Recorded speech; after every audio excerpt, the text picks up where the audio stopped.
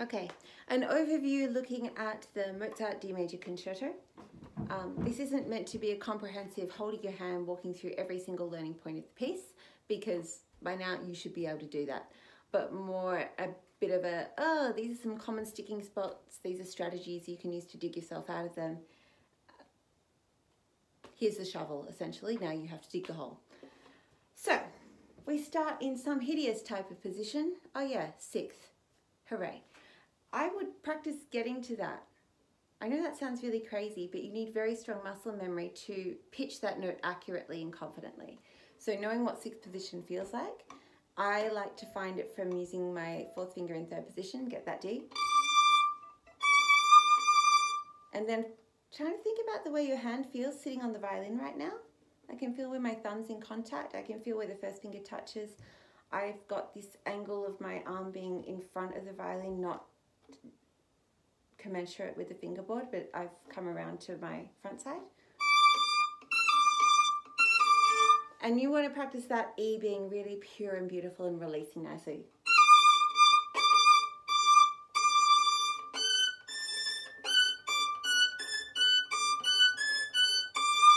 Now, there's no shortcut for finding those notes except playing them.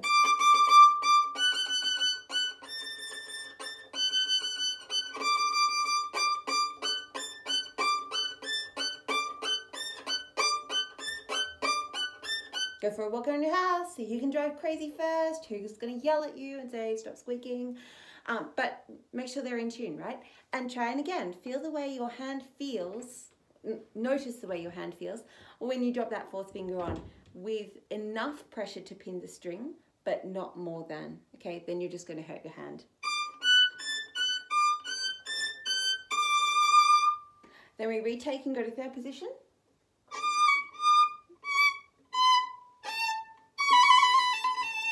Up to the A sharp.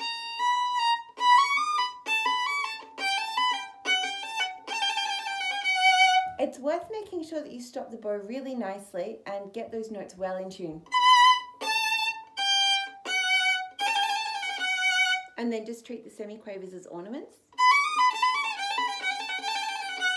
Nice bow contact all the way through. Then we have some more boring stuff.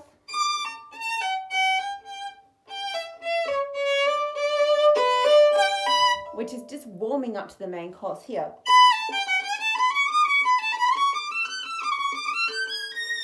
Now, you want to make sure your fingers are enough to hold the string down, but not so much that you get bogged and can't shift. And it's worth practicing those shifts if you need to. A to C sharp.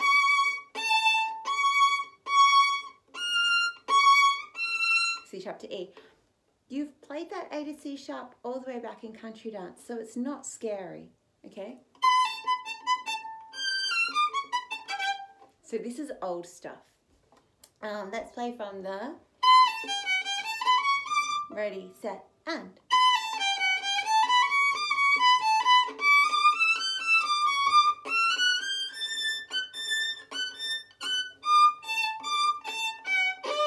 I'm going to play that one more time with a side-on view so you can see how my arm rotates around the violin, because that's infrastructure. You're going to use this all the way through all the Mozarts, not just right now in bar 52, okay?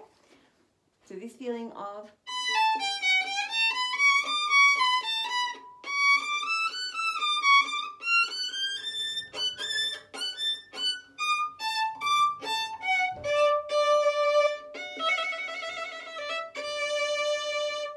and that's how that goes, with a nice loose left shoulder. Okay, then we have some bogging around on the G.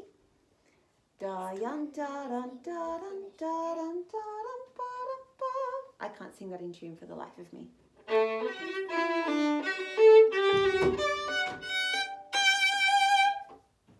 Fine. Da da da da. Oh, okay. This shifty bit can be exciting. Second.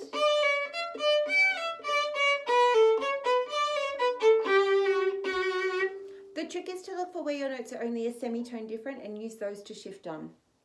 So in bar 60, for example, you're in second. Move with your second finger down to the C sharp. You could technically stay in second position for another note, play to the first finger and then move back 1 to 1.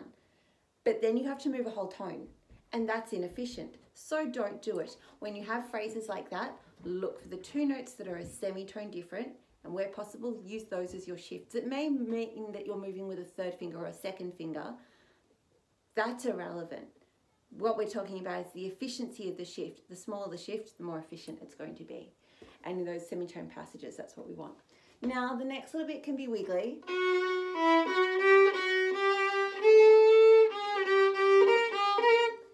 do I usually play that? I think I usually play that in third position. Yeah.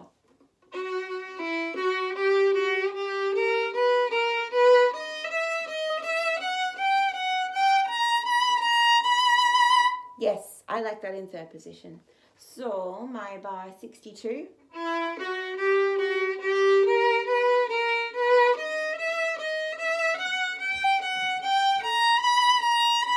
Keep it all under your hand. Fourth position.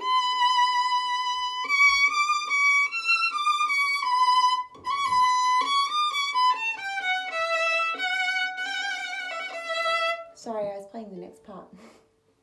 Okay, let's go again from 63. I promise not to bodge my notes this time. 1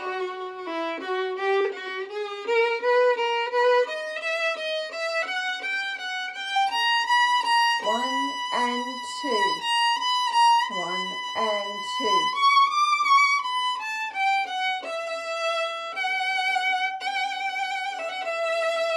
Count strictly. If you're playing your semiquavers slowly, play your crotchets slowly as well. Don't fudge the rhythm just for convenience sake. Keep it proportional and accurate. Okay, now the next thing is Mozart rondo kind of stuff.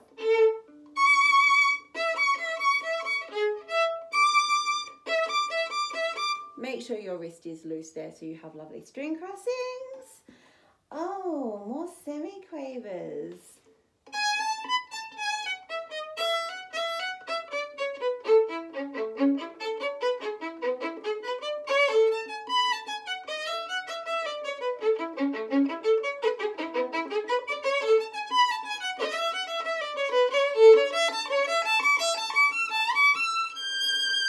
Decide on your fingering before you play this bit. There's a few options given upstairs and downstairs.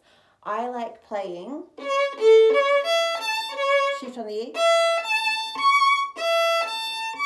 using my extended fourth finger there, going on the 1. I'm happy with that. My fourth finger's generally strong enough and accurate enough to play it that way, and it's the least amount of shifting. If you want to shift more and use third fingers on top, all the more power to you. Make sure your intonation is good. Then we have trills,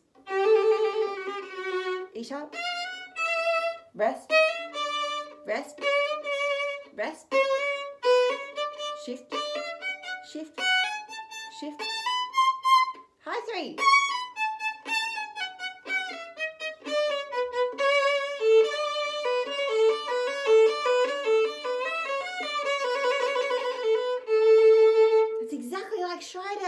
So that's a valuable, let your fingers fall on. Don't try and bang them down on the strings because gravity is so much stronger than your body. Just relax. Let the weight of your fingers drop onto the strings. They'll be relaxed. They won't hurt. You won't apply too much pressure. Everything will be nice. And then your right hand will be more relaxed because your left hand is more relaxed and those slurs will just flow beautifully. Okay, the next idea is set your bow up well on the G string because you've got...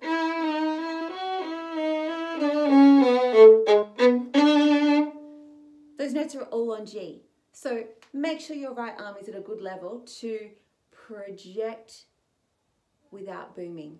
Ugh. It's piano. I don't know that it means weak. I think of this piano as more of muted, like you're still speaking clearly, but under your breath maybe.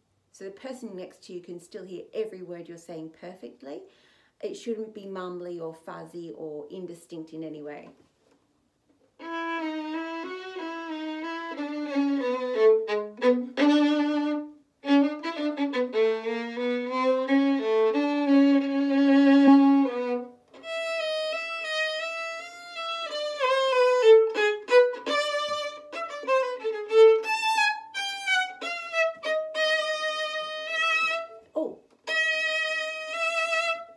my bow. So in there, I think your right hand is really integral to what's going on. The left hand's got it pretty easy, but you've got to know where your right arm and hand are working and have your shock absorbers working well in your bow hold. If your pinky's locked, it's going to sound really screwy. Now, we get onto string crossing.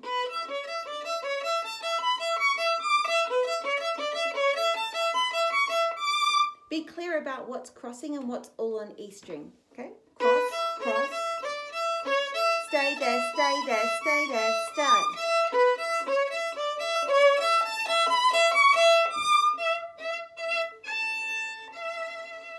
Oh my gosh, look at that next note we have to find. E. Hold on, we've already practiced this idea. It's nearly how we feel at the start. You can test it with your harmonic. I prefer to play this with the second finger. I don't like playing it with the one, but one's marked, so I'm going to play it with the one for now.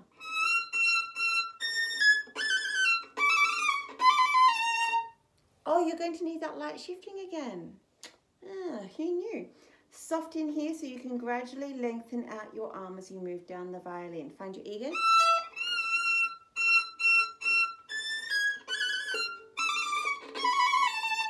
Yes. Try to move back to third position without collapsing at the wrist. So if you know where it is,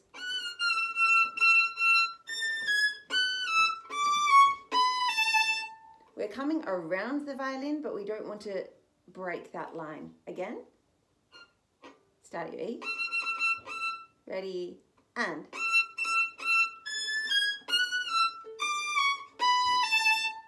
back up you go.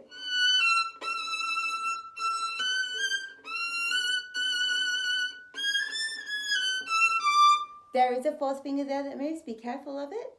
It's only little and tiny, and because your fingers are quite perpendicular and working down, it's easy just to shunt back along the string, that tiny semitone. Go again from 98, the E. And try and make sure that here your first finger is really pinned on its tip, that it's not sitting back at all, because then your trills will be crappy.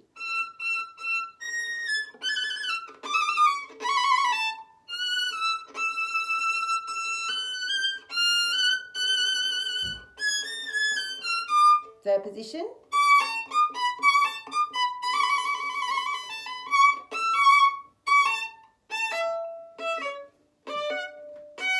Third. Sixth. Sorry. 1, 3, 5.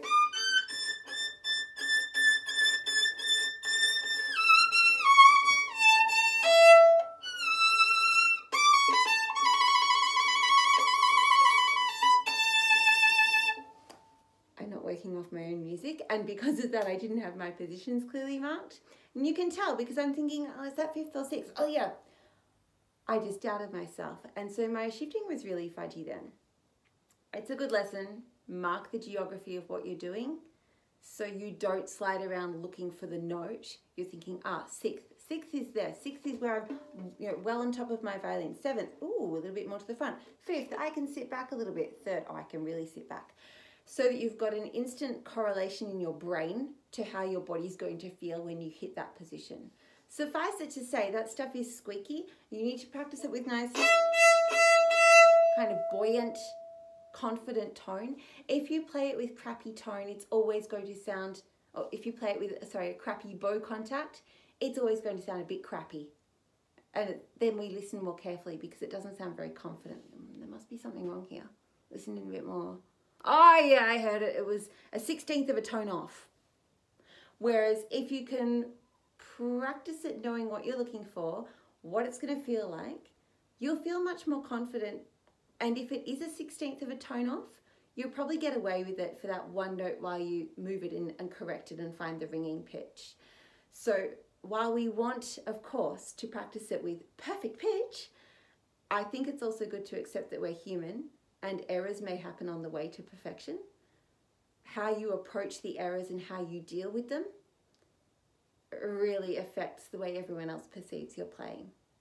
Okay, it's tiny, but it's there. So let's go again from 98, that horrible, horrible E. Lucky it rings, we can find it. Now, because your string's short, you don't have much vibration happening here, so the bow does have to have excellent contact. You can't waste any of it because the string's not ringing to help you out. Ready, and...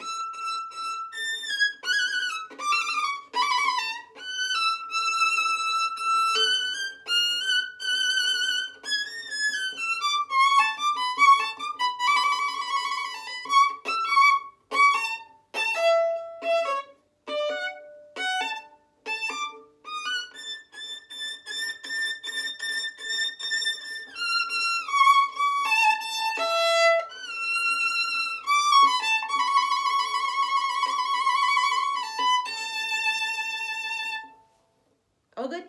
All right, let's turn the page. Now, is there really anything different happening in here? I don't know. Okay, there's a bit of dodgy half position in bar 118 where you go from second to half. So if we play along the top line,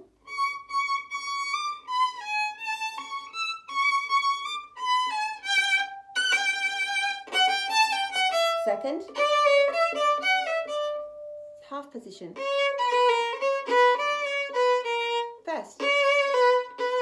Now, I hated that half position. Learning this, I always fudged my way around it and it just sounded crap because then I had squirmy fingers and crappy intonation. So just bite the bullet, put it in half position, your body will thank you later. And it's not horribly difficult. It's just, 8 notes in half position, crammed backwards. Go from the second position, 2, 1, 3, 2, 4, 3, 2, 3. Come back to a C sharp with your third finger and...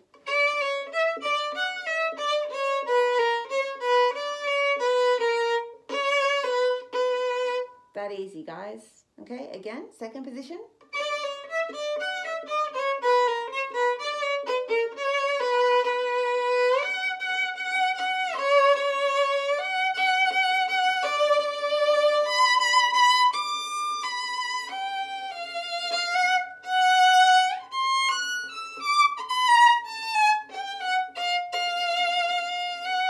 This looks suspiciously like what we already did on the previous page. Change strings. Okay, not horrendous, right? All right, let's play it moderate.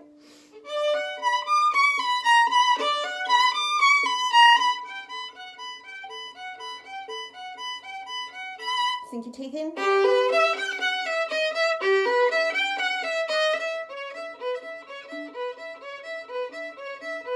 Forte.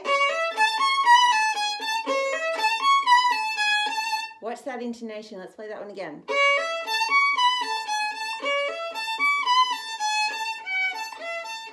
Get the F sharp.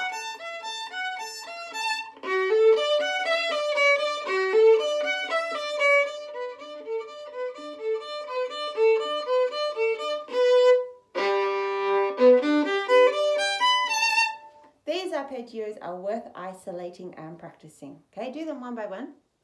Do them 5 or 10 times. The half position ones on the next line, definitely worth isolating and practicing. Don't try and just rampage through all 8 of them at once because you'll want to die by the end of it. Okay, so slowly the first one. Again. Pause me, practice it. Have a good shift.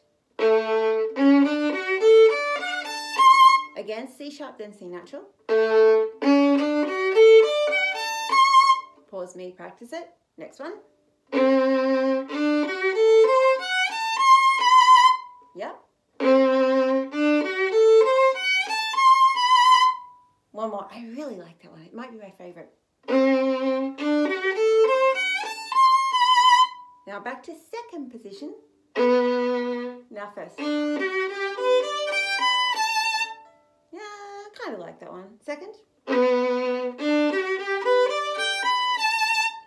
Half position. Take your third finger back and across to the G string. So it's in half until you hit the F sharp on the E string. Again. Again. Good. Pause me and practice it.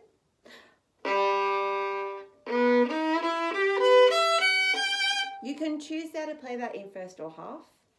Really up to you. The high 2, low 1 is a little bit of a bummer, but guess what? That's in Martini Gavotte. Yeah, no joke.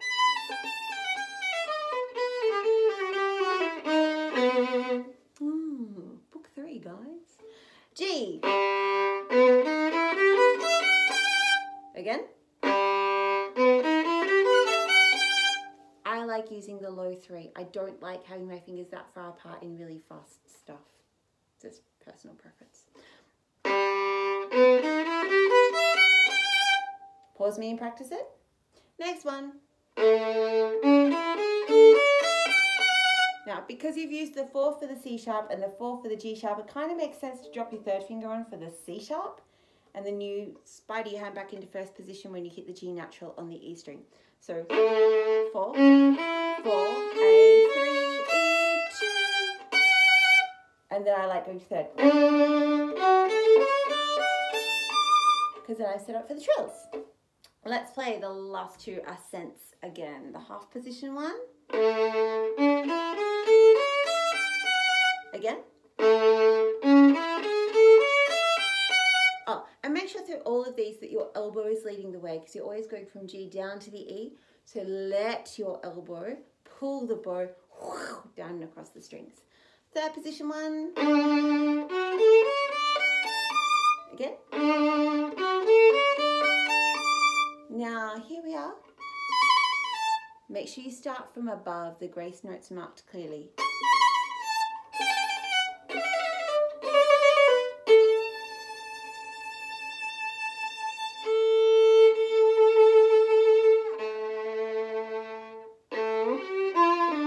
Oh, that F sharp. Yeah, play that again. No one ever shifts far enough for that. Maybe it's a combination of being on the G and putting down the 4th finger and having to shift all at once. I think of moving my first finger to a C sharp and dropping the 4 on. If I move my first finger to a C, a solid first position, and then try and stretch the 4, it doesn't go well for me. It's crap. So I'm moving to like a high third position, and then my 4th finger will easily fit. Second.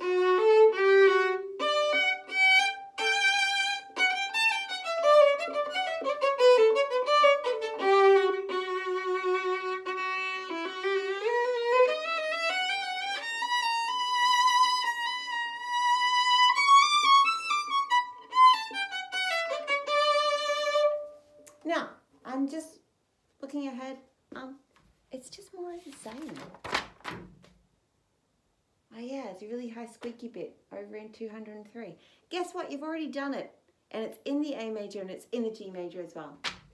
Let's maybe just play that little scale from 202.